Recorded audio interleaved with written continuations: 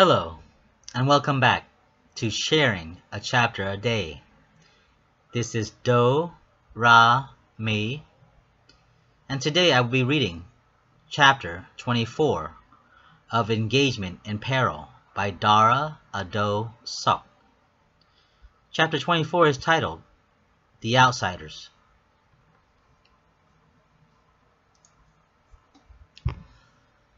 My friends during 8th grade were as follow: Naron Aaron, a Cambodian male several months younger than me, but the biggest of our crew.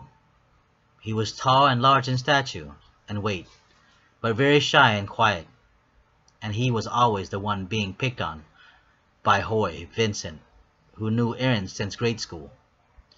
Hoy was one of the lightest skinned complexion Cambodian that I had ever seen. He was dorky and at times straight out stupid. He liked to tease, push, and deliberately punch on girls, no matter if he knew them or not. I guess that's how he gets his kicks. But he was our friend all the same. That son of a bitch now has a wife and several kids. Well, so does Aaron. There was also Terrence, a Filipino boy who was my counterpart. At time, he and I were the tightest of friends, almost like that of Adam and I were when I was in Aurora. Who would have thought that years later I'd fall for Terrence's sister, Beverly? There was Manny, Czech, Chea, and Kamain were also our Cambodian friend, who usually hung out and played with us during our recess and lunchtime. And then, of course, there were a couple others. During our breaks, we would usually play a game called One Foot. One Foot was a game where you jump and balance around on one foot in a square box about 10 feet by 10 feet.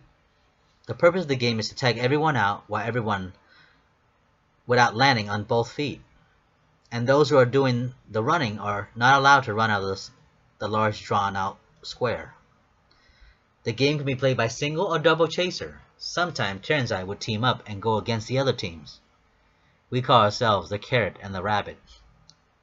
I was the rabbit and he was the carrot. We had a lot of stamina then, and quite quick on our one foot. We were the best jumper duo then. Besides One Foot, we also played BB Bridges, a game where we use a tennis ball or racquetball as the object that we had to catch when thrown against the wall. For those who dropped the ball, he or she would have to run toward the wall and touch the wall while dodging and escaping from pursuer, whom would try to kick, punch, and swing and maim at them. The only thing that we weren't allowed to do was throw the ball at the running person. Once the person touches the wall, he or she is safe from being beaten on. We also played other sporting games like basketball and football during our free time together at lunch on the grassy fields and blacktop. We were all quite competitive then, and of course we were trying to impress the teenage girls that were in our minds, thoughts, and hearts. We also threw a tennis ball around across the grassy field, and at times it would end up on the gym's roof. And I, being stupid and witty and knowing how to get up the roof easily, I was always the one to run up the side of the concrete gym, climb up several poles, and up to the roof I would be. Then I would dash across the roof, finding tennis balls and other accidental misplaced balls up there, and send them down. Now, instead of going down the same way as I had come up, I would get careless and thrust myself from the roof onto a pole that stood about 5 feet away from the building, and then slide down the large metal flagpole, trying to get the attention of the 8th crowd. At times I would be caught by the school teachers and reprimanded for my stupidity. But I was impressing the 8th crowd then, and that was enough for me to keep doing it.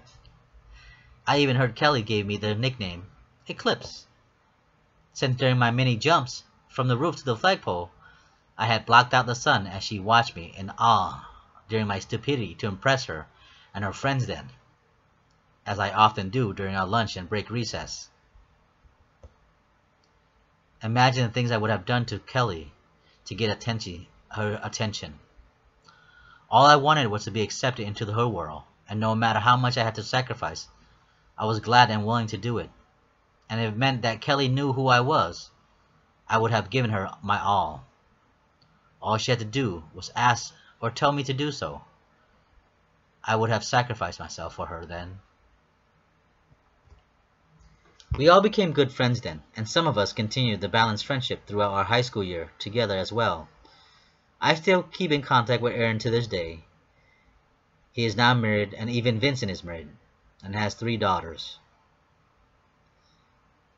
You can say that Aaron is my best friend. It's just me who hasn't been lucky enough to be hitched. Not to say I haven't had my moments in the sun, but then again, I am a bastard, and a bastard torn, as I will continue to be.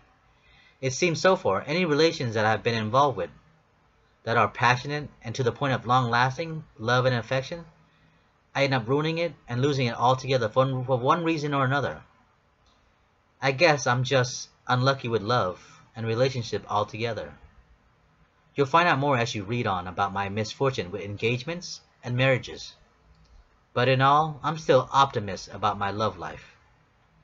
I know she's out there.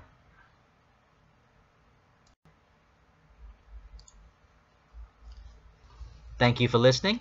This is the end of chapter 24. Be on the lookout for chapter 25, titled Novice Eager Beaver Sex Drive. Until next time, this is Do, Ra, me, and I'll see you later. Thank you.